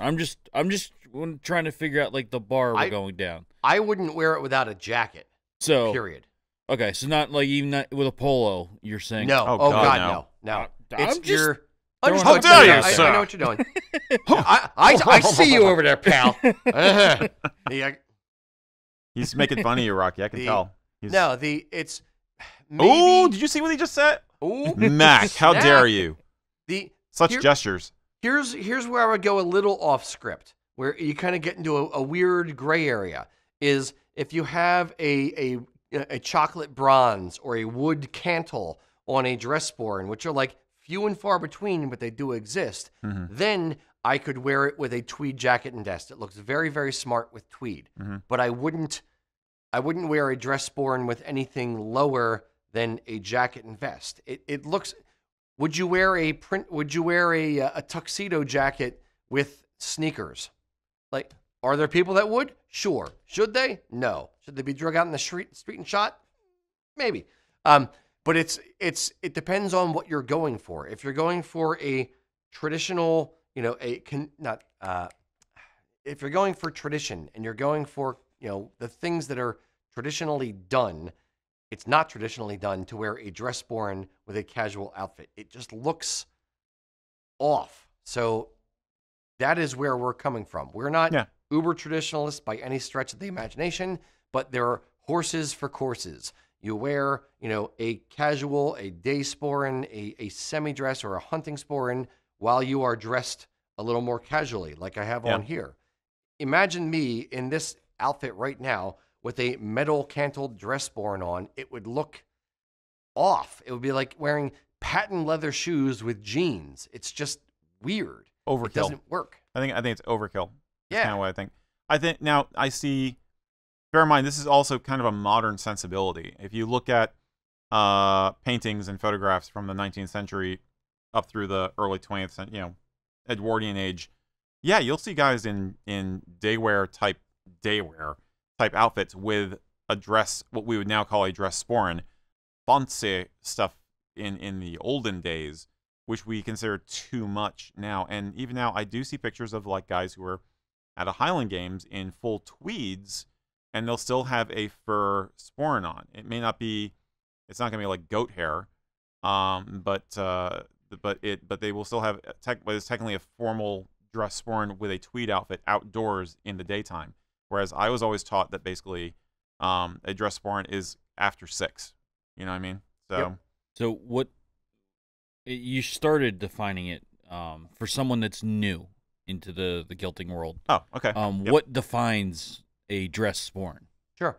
There are basic classifications of sporran. A day sporran is what I have on here. It is a sideways D shape, full leather, period.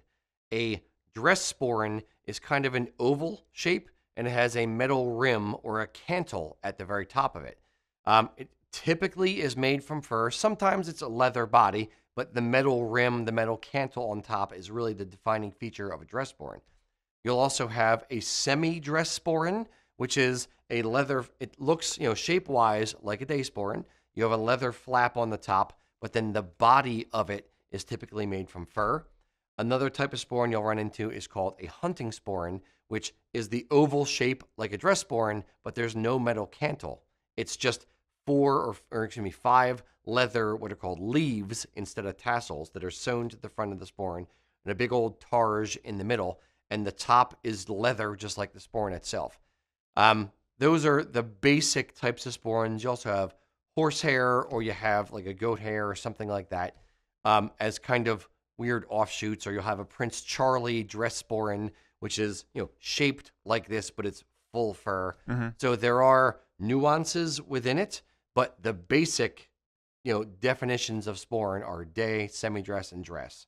And hunting, I guess, would be another basic one. Yeah, pretty much in a nutshell. Yep.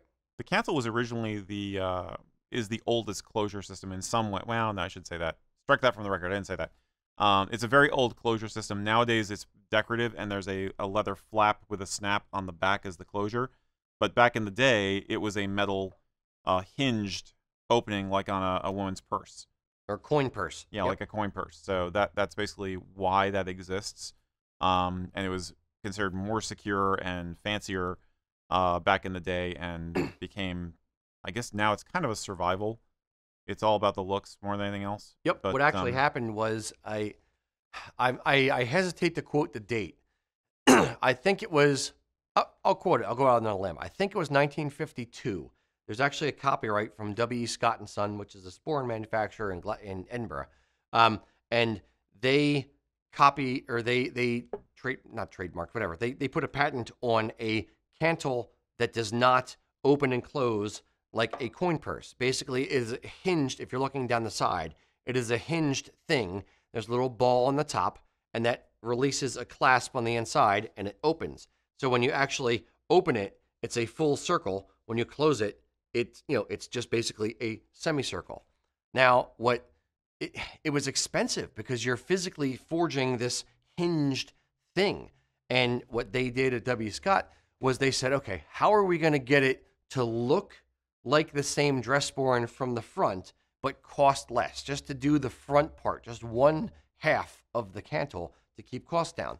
So they designed just the front cantle part, and then they said, okay, we're just going to put a little leather flap that grabs over the back of the back panel and put a snap back there, and you can just flip your thumb to open it up and go forward, versus having to actually pull on the ball on the top of the cantle, and that would be what releases the clasp to open the sporran. So they had a copyright on that for a while over in the UK. And the ball on the top of the cantle currently, today, serves zero purpose. But that is a holdover to what it actually used to be, was a functional thing to open the top of the cantle, or open the top of the sporran. Yep. Yes, that's your little nerd factoid for the day. That's one to grow on. Indeed. Or is it go this way? I don't know. Hopefully they answer the question. Yeah. I would almost forgive wearing a full formal outfit without a tie before I would forgive wearing a fancy dress sporran with like a polo shirt. Yeah. Get like that sexy, you know, I'm formal, but I don't have a tie kind of thing going on. It sounds like A little an Sean outfit Connery-esque, but it sounds like an outfit to a Scottish romance novel with Fabio on the cover. That's how Kinda. they would dress, like yeah. pretending to know what the heck they're talking about, but missing the mark entirely. or Castle for Christmas. Yes. Remember some of the weirdness in that Yes. movie? Hallmark movies. I Oh love it. man, this is what we're sure Scots all dress like. Please no, just It's stop. romantic. Oh, I think it's Stop. I think it's my turn now, right? sure. David Ludwig. David, I hope your fencing is going well, by the way. Had this to say. He said, I've heard that lower yardage kilts, about 4 yards worth, with traditional box pleating, can have some practical advantages over equally yardage or higher yardage kilts that use knife pleating. Some of those advantages I've heard include higher wind resistance, broader allowance in being able to be resized or resewn, things like that. So, do you think there's any merit or truth to these? Is a 4-yard box pleated kilt superior in any way to a 5 or 8 yard knife pleated kilt? I have a love-hate relationship with box pleated kilts. When I made my first one just to play around with it, and I made one for myself, I felt like it was a cheerleader skirt. I didn't like it. I do like, for weird reasons, I do like a lower yardage kilt from a balance perspective, because if you take an 8-yard kilt, you have 1 yard of cloth, roughly speaking, 1 yard of cloth for the front apron, 1 yard for the under apron, 1 yard for the over apron. Then you have 6 yards pleated up across the back. That, kind of drags down or has more weight in the back than it does the front. In a 4-yard or a box pleated kilt, you end up with 2 yards, front apron, under apron, or under apron, front apron in the front, and then 2 yards in the back, so it's a little bit more balanced. The disadvantage is the pleats are nowhere near as deep, and you end up in a box pleated kilt. You're going, the pleat goes, it's kind of a Z shape. It goes in on both sides, so the pleat has an edge on both sides of the pleat. It is much more difficult to make. I'm sure Mac is over there cringing and crying silently in his beard. than a traditional, knife pleated kilt, because you have to worry about, ironing on both sides of each individual pleat. The balance thing, I would say, is it's an advantage, but it doesn't matter too much. The advantages are kind of, I won't say minuscule, but they're not great. Mm-hmm. You could do a 5-yard knife plated kilt and a 4-yard box plated kilt and have essentially the same advantage. In a box pleat kilt, for my money, you don't get the same swing that you do on a knife pleated kilt. So that's one disadvantage for the box pleated kilt. Maybe it's a little bit easier to sit because the pleats are going both direction. When you back into a chair, it's a little bit easier. You don't have to worry about it quite as much. But I'm kind of grasping at straws. I don't think there are that many advantages to a box pleated kilt versus a knife pleated kilt. Now, you mentioned in the comment, remaking the kilt or letting the kilt out or changing it or something like that. If you're dealing with an 8-yard kilt, you actually scallop out all the fabric in the upper portion of the kilt in the fell to make it a little bit thinner in the waistband to be able to sew the whole thing together and sew the waistband on the kilt. In a 5-yard kilt, because it is less fabric, you don't need 5-yard knife pleated kilt. You don't need to scallop out all the fabric because there's less material stacked up, so you can sew the waistband on without having to worry about that. So a 5-yard knife pleated kilt and a box pleated kilt, neither of those would be scalloped out. Therefore, either of them would be easier to adjust if you choose to adjust the kilt depending on how much weight you gain or lose. Mac, why don't we bring Mac in for this as well, see if he has any comments. I don't know. I was just kind of thinking more on the swing, like that's it more moves as one chunk, and it doesn't flare. It doesn't have that flare like you would on a 5-yard or an 8-yarder. I kind of get where they're meaning about the adjustability, because it all depends on where that end measurement starts with. Because you could be in the middle of that pleat and you would still have a good chunk to move forward or back if you expanded or contracted. So I get that to a little bit of a degree, but again, I don't think it's nothing. He's talking about, and just for those out there, he's talking about, because on a box split, I am assuming this is what you're talking about. Box splitted kilt, the pleats are about 2 inches wide. So if the front apron wraps around to halfway onto that pleat, you can gain a little bit and move the buckle to be able to show none of the under apron, versus on a knife plated kilt, it ends, if the pleats are, 3/4 to 1 inch wide, you're not covering up as much. Is that? Yeah, that's exactly it. Okay. I don't think there's that great of advantage to be like, yep, that's what we need to do. I think it's to each his own. Yeah. Yeah. I think we're kind of in the majority here, if I may. I think if the advantages were really that good, or the ease of care was that good, the advantages were that high, you'd see more of them. The vast majority of kilts are knife pleated. I would even prefer like a reverse Canusi pleating over box pleating, personally. I think you could theorize it might have similar advantages to some of what he's talking about. And I kind of like the look better anyway. But I don't think so. Yeah. No, sir. That dog won't hunt. No, sir. Don't like it. No, sir, I don't like it. Yeah, it is both easier for the maker to do a knife pleated kilt, and generally speaking, more popular for a knife. It's potentially it's a dog chasing his tail kind of thing, or self-fulfilling prophecy, where because it's easier for the maker, they want to do that one, or they're selling more of that one, or they're not offering a box pleated kilt, which makes more knife pleated kilts out there in the world.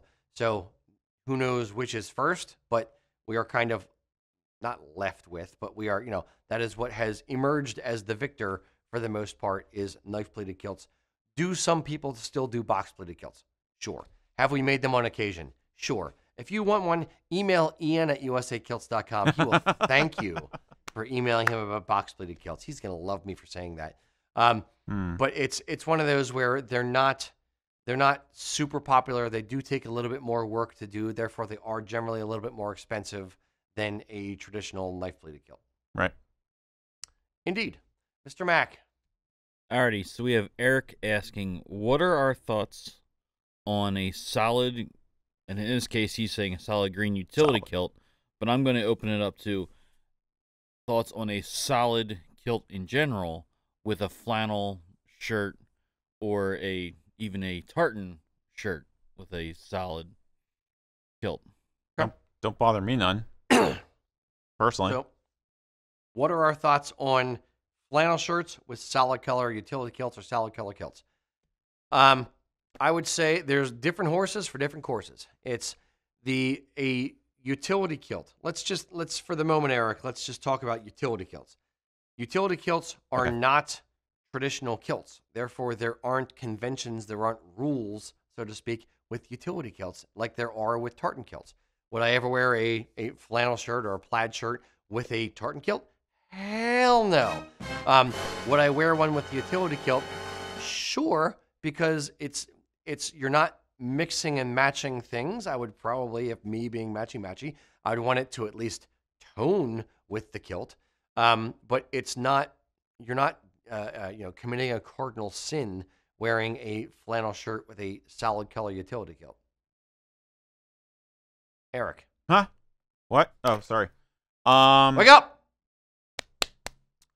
No, I've done it. I've worn a black shadow tartan kilt, traditional kilt, and I've worn a utility kilt with with patterned shirts, or my favorite is if I have a tartan of a necktie that I haven't shelled out yet for the tartan of the kilt, but I really like it, like Belle of the Borders. I really dig, and there's some Irish tartans I really dig. I haven't gotten the kilts for them yet, so but I can grab a necktie, and I will pair that tie with a vest or a sweater vest and a black kilt, so that I get that color pop and I get to enjoy the tartan, even though I haven't gotten the full-blown kilt yet. Utility kilt, it's its own thing. It's like wearing a pair of blue jeans. You can basically do whatever you want with it. And yeah, only one pattern per outfit, you're on safe ground, I think is a way to look at it. Yeah. You know, except for that paisley kilt of yours, of course. I mean, you could wear anything with that. For the love of God, no. Paisley shirt and lederhosen. Trying to make me vomit? Yes. Yes, I am. All right. Was that you or Mac? That was Mac. All right, Mr. Erik. We'll do one more from you and one more from Mr. Mac. Okay. Maybe I should do a shorter one.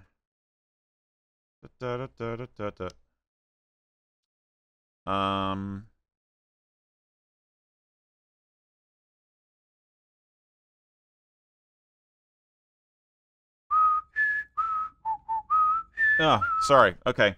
Yeah, I'm sorry. We have some good. The questions I have left are like would be longer discussions, so I'm trying to be nice to you.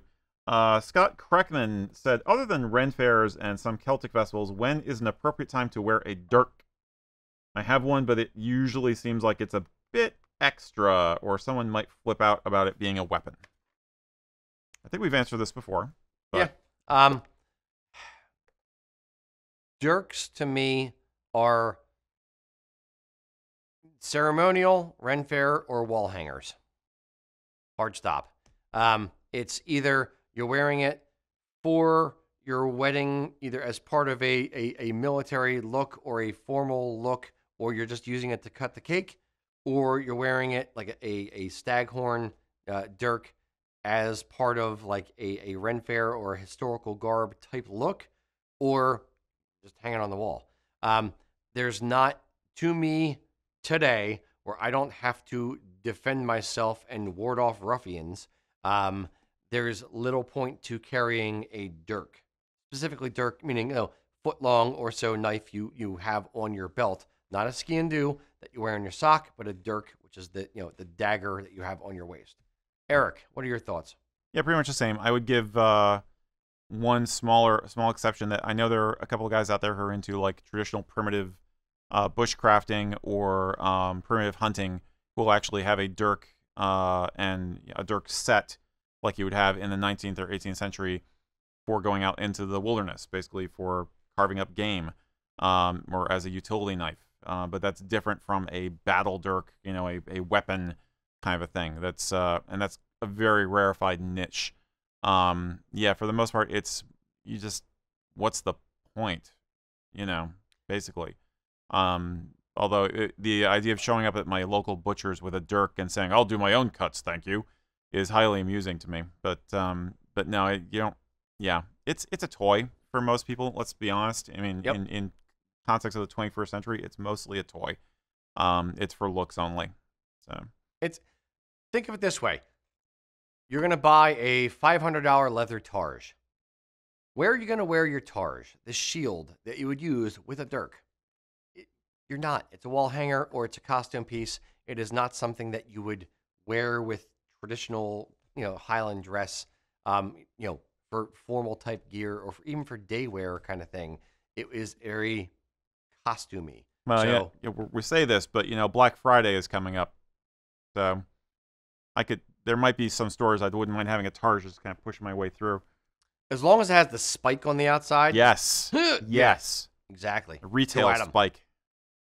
Yes. Black Friday's dead, though. It's fine. Cyber Monday. Right. That's where it's at.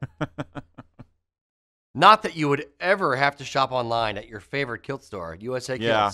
You wouldn't want to enjoy the convenience of having all the best accessories and full-blown kilt outfits, not to mention gift cards, within a mouse click away. Why would you want that? Just a few taps and your shopping is done. Yeah. Perfect. All right, enough commercial. All right, Mr. Mac, what do we got for the last question of the day? Oh, and never mind. What do we got for the last question of the day? I thought we forgot to do the question of the day. No, you do that at the end. I know, but I don't have a question of the day because it was supposed to be Jamesy. I was going to give it to him. He's not here. So now we got to think of a question of the day. Damn it. All right, Mac, what's your next question? All right. So Will wants to know is when are you putting together a bus tour of Scotland?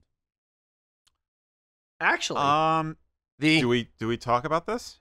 Well, I don't know what you're talking about. I'm going to talk about something. Okay. All right. You go first. Okay, I'll go first. Yeah. The one of our moderators, Robert, is kind of talking about. He messaged me the other day in our Facebook group and said, "Hey, what would we think about maybe putting a tour of Scotland together or a tour of Ireland or something like that?" So I don't know if he put it in the group yet or not. I think he did, but my memory is pretty foggy. So he was actually thinking about maybe putting together a tour of Scotland and see who wants to go and kind of open it up like that. Would we as a company do it? Probably not. It's a lot of effort and planning and all kinds of stuff, and that's not what I'm built for. There are Irish companies that will put together, Irish tours or Scottish tours and things like that. It's not something that I'm trying to make a buck off of, so to speak. It is an interesting concept, though. Erik, what was your thing you were going to talk about? Well, I mean, if something like that came together, I would be sorely tempted to join just as a participant. It'd be a blast. Now, whether my wife will allow this or not is another question. But that could be an amazing experience. No, I was. You might hate me for mentioning it, but we were toying with the possibility of USA Kilts. Nope. Kilts and culture. You didn't let me finish. Kilts and culture with the help and support of the resources we have here at USA Kilts. Is that better? We were thinking about Kilts and culture showing up at the Tartan Day Parade in New York. No. Not showing up. Jesus Christ. Taking over. Oh, okay. Everywhere we go, we take over, buddy. Participating in. Yeah. So. It's a concept. It's an concept. Idea. It is a concept. It is we need to do data and research and straw polls and Ouija boards, whatever else to figure out if it's a good idea. It feels like it's far away, but it isn't. It's going to creep up on us, If only we had a way to do market research on if people would actually care enough to want to go and spend money on a hotel and do all the things around New York City for Tartan Day. Huh. Well, I don't know how we tell people. Yeah, let's figure that out. So, question of the day. If KNC, Kilts and Culture, USA Kilts, if Erik and I and a bunch of videographers decided to descend upon and take over New York City and enter a bannery thing and march in the Tartan Day Parade up in New York City, would you guys care? Would you guys spend money? We're not trying to make money on it. Would you spend money to go get a hotel in New York City and do the thing? Should we do a meetup? And I want you to answer honestly with your wallet, not your heart. Don't tell me, yeah, I'd love to go. Yeah. If we say, hey, this, April, Tartan Day is April 6th. So the parade's going to be sometime around there. Right. If we said, do you want to go? Would you spend your hard-earned dollars to get a hotel in New York City and do the thing just to be in the Tartan Day Parade? Or, nah, it's too much effort, too much time, too much travel, whatever. Tell us in the comments. Realistic. Exactly. Give us your realistic, actual answer, not your heartstringy answer. Because my heart wants to go every freaking year. Yeah. My wallet, my wife do not want me to go every single year. So let us know if you would go if we did it. Please let us know. Very good. Until next time, boys and girls, thank you for watching and Planjava. So this is what I've been looking at the entire time. Since Erik was in the other room, I drew a little smiley face and put it on the wall here, and I'm pretending to look at Erik. This is what Erik looks like in my brain.